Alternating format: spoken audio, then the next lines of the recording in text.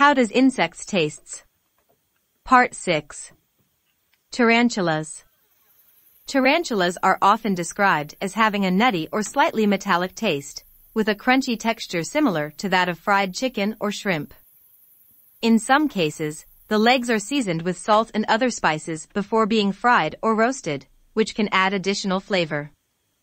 In Cambodia, fried tarantulas are a popular snack, and a dish called aping is made from fried tarantulas. In some parts of Thailand and Laos, tarantulas are caught, roasted, and eaten as a delicacy. The Piaroa people, an indigenous group that lives in the rainforests of Venezuela and Colombia, are known to eat tarantulas, which they catch in the forest and roast over an open fire. In Papua New Guinea, the Korowai and Kombai people catch tarantulas in the forest, then roast or smoked them over an open fire.